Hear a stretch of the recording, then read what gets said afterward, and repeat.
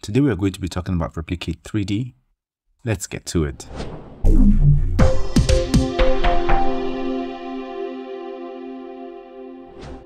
As always, we put in a Fusion comp. That's under Effects, Fusion comp. Scroll up, get Fusion comp. Let's go to the Fusion page. Put this here. Shift and space bar and type Replicate. Pull that in. Replicate 3D has basically two inputs. This orange one and this green one. This orange input takes in a 3D mesh. This could be a particle emitter node, that is a 3D particle emitter node. It could be a 3D object, and this here converts all the vertices that this object that is coming in here converts it into tiny pieces of the object, the 3D object you connect to this. Let's bring in an image plane. Connect this to the orange input of Replicate 3D. If we drag Replicate 3D to the left viewer, nothing shows because there's no input yet for this. So let's bring in a shape 3D node.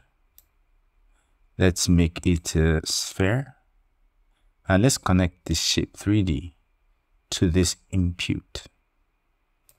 And we have this whole thing here. The reason why it's like this is because this shape is too big. This sphere is too big. So I'm going to drop this down drastically. So you see we have a plane of spheres. Now, let me drag this image plane to the right viewer. What Replicate 3D does, like I said earlier, is it inputs a copy of this shape for each of the vertex on the 3D object. So how do we know where the vertices are? So let's go to image plane. If we go to normals and tangent, if you tick normals, and let's say you turn the view by holding down Alt on the keyboard or Option on the keyboard and holding down the middle mouse button and dragging to the right.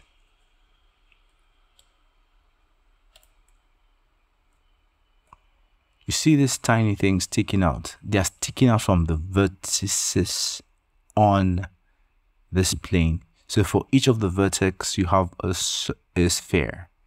The second vertex, like that, on and on till all the vertices are covered. Okay, so that's what Replicate 3D basically does. Same thing if you have a particle emitter. Let's say I bring in a particle emitter node and the particle renderer. Let's connect this. If you go to particle renderer, we make sure this is 3D. We can bring in a Replicate 3D. Bring that in here. Connect this as the input that we want. Then we can bring in a shape 3D. Let's say for this one, I just want to change it to cubes, and I connect this to Replicate 3D. If I drag this Replicate 3D to the viewer, it's like this because we need to drop the size of the shape. Drop it a whole lot. Let's zoom in by holding down Control and scrolling the mouse wheel.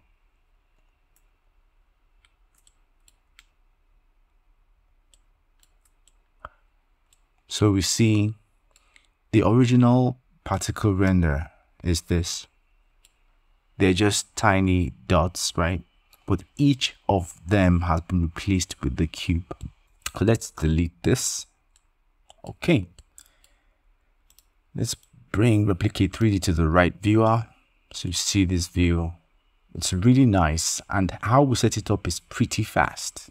So you can do complex things with Replicate 3D. Well, let me just explain how it works. Let's go to Replicate 3D and the settings for Replicate 3D. This step is for each of the vertices, a sphere with a copy of the sphere will be used, right? Let me put this here so you see that's a sphere that we are copying across all the vertices. Now, if we say step 1, it means for each of the vertices, we are going to have a sphere. But if I increase it to 2, so it means for each of 2 vertices, we are going to have 1 sphere. So it's going to keep doing that across board. That's what this does. Let me zoom out a little, make it at 200. So see, that's how it's going to go. If we keep dragging this on, it's going to keep dropping like that. So we have fewer spheres representing the vertices of the image plane. The next thing is loop, the input mode. Now, the beauty of Replicate 3D is it can take more than one 3D object. Let me bring in another shape 3D. Let's make this a cube and connect this to Replicate 3D. Of course, you'll see we need to reduce the size of this. So we'll just drop it a whole lot. Something like that. Maybe make it a bit bigger. Okay. So we have this. So what Replicate 3D does when it's in loop mode is it picks this for the first vertex, then picks this for the next vertex, then picks this for the, so it loops between this and this. So you see that happening here. A sphere, a cube, sphere, cube, sphere, cube, on and on. It just keeps doing that across board, right? So that's what looping does. If I tick random just does it randomly. It's just, you can connect way more nodes here. I'm not sure if there's an upper limit to the number of nodes you could connect to Replicate 3D. Then time offset. Let's go to this cube. Go to unlock the width and height. Let's just copy, click copy, double click paste, double click paste. Okay, so we have this. So I want to increase this width a little so we see what I'm about to do.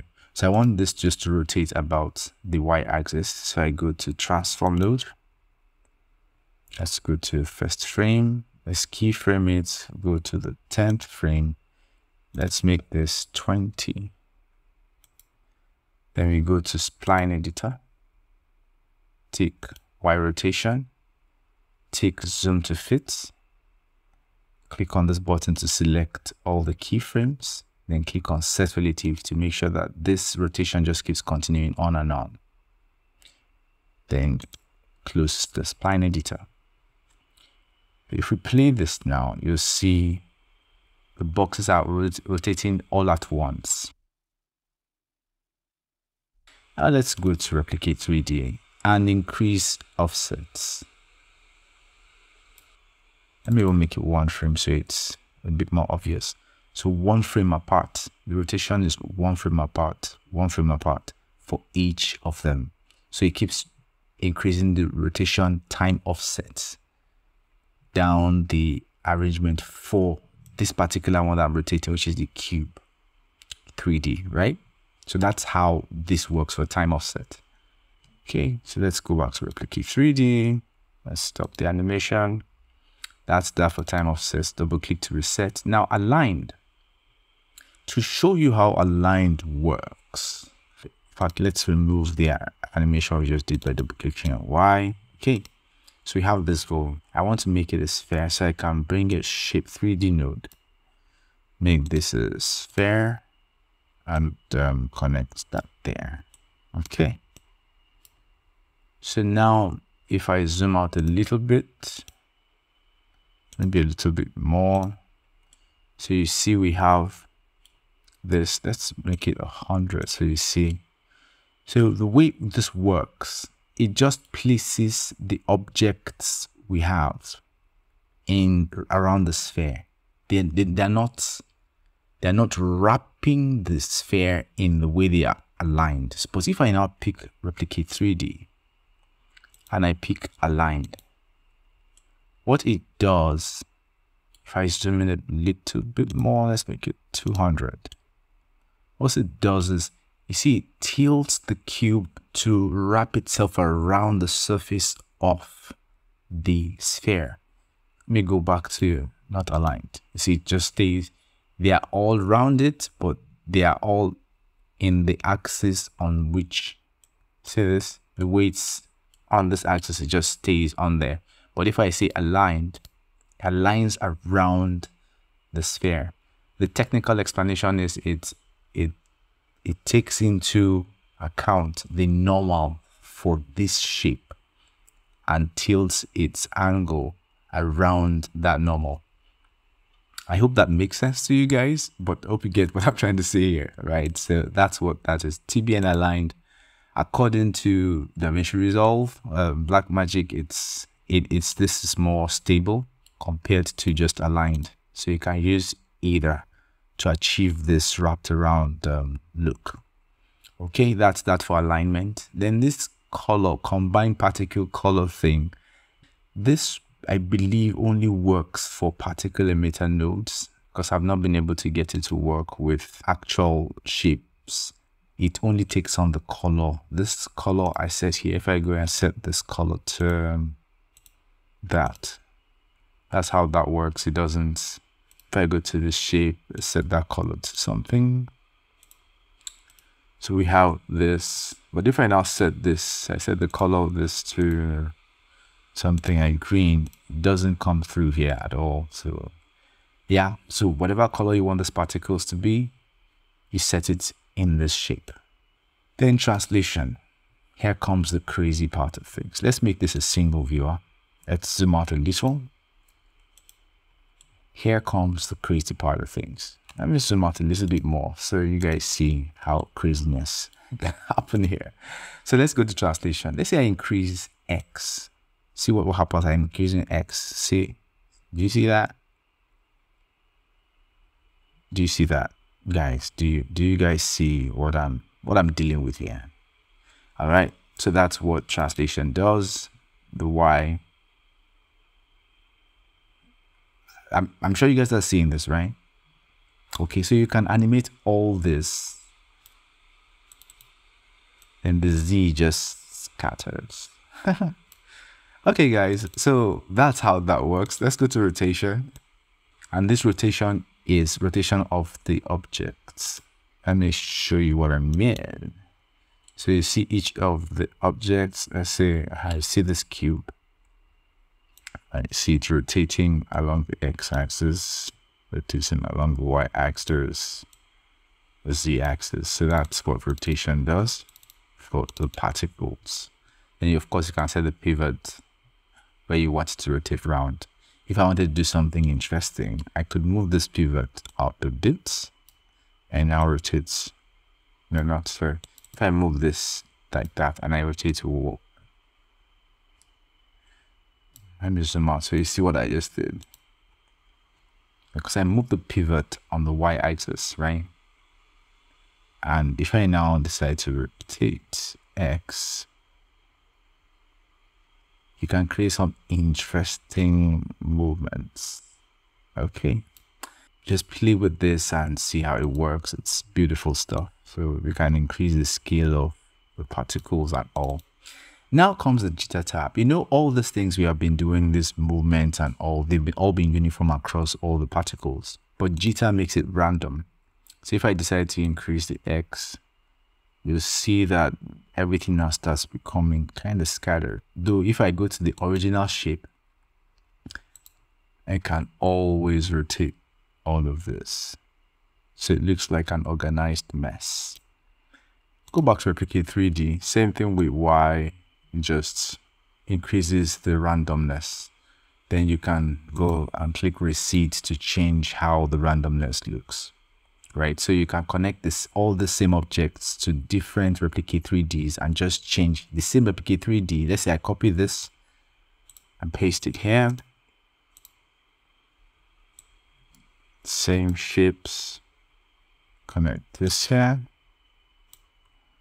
Connect that there. Connect this here. And I make this dual viewer. I'll try this here. Let's make this 16. So they look alike. If I go to this, just go to jitter and reseed it, and we have a different look. So basically that's what the jitter tab is for. You can use it to increase randomness across translation, rotation, and pivot. That's how this works. So that's in a nutshell, without going too far, is the Replicate 3D. Let's just do a literal thing. Let's clean up what we've done here. Let's just let me delete this. Okay, one other thing I need to mention that I haven't mentioned is this. Let me delete this Replicate 3D. Let me delete, let me just disconnect this. Let's disconnect that. So this Replicate 3D shows nothing because there's no input yet. Let's assume I drag this particular shape now. This shape. Let me put the shape here. Let's zoom in a bit so we see the shape. This is a cube. Let's say I connect this cube here to Replicate 3D. See the color I connect, right? You must always connect your shape to the first input. What they call input 1, you must connect it in sequence. So this, if I overwrite, you see it's 3D1 input 1. Replicate 3D will show nothing. It will show nothing because input 1 is not connected. But here I am connecting to input 3. Until I connect an input to input 1 and input 2, input 3 won't show. Okay? So if I disconnect this and I reconnect this to this input 1, then it shows, right? Let's go to jitter. Let's just reset everything here. Double clicking. So we have this. So what I want to do, let's say we change this shape to a torus. Let's reduce the radius by a whole lot. Oops. Section by a whole lot. Which is this. If you want to fine tune your reduction, you can use this place and just drag your mouse.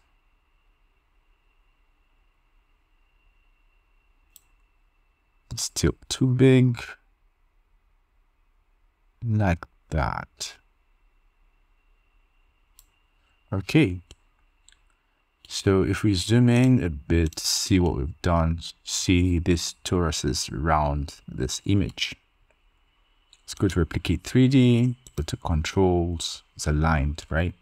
So what I want to do is, let's go through this shape 3D. If I want to increase the number of toruses around it, I go to Controls.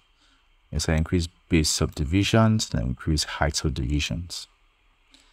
Now I'm going to go to Replicate 3D. This is just an example, guys. I'm going to increase the step count to, let's just say 11. If I zoom out 50%, see this thing here? Huh? We'll get there. So we now go to this original shape. Let's delete this other one. This shape that is just a sphere. That's the sphere. I now want this to rotate about the y-axis. So I'm on the first frame. I go to transform. I go to this. Let's double click on this to set it to 0. Keyframe it. Go to frame 10. Go here and set the angle to 20. Enter. When we go to spline editor, we just want it to keep rotating for the length of the comp. So I click on Y rotation. Zoom to fit. Then I click on this button to select all the keyframes, and I click on set relative to make sure that the rotation just keeps continuing infinitely. I close spline editor, and then let's see what we've done here. So let's play this. See how we set up something so deceptively simple. It is crazy. See how beautiful this looks, guys. And we did it in just a few clicks. You wanna know Fusion? Just sit on it and work with it. It's crazy what's possible, right? Alright, so that's it, guys. That's it for Replicate 3D. Hope you learned one or two things on this one. See you on the next one. Cheers.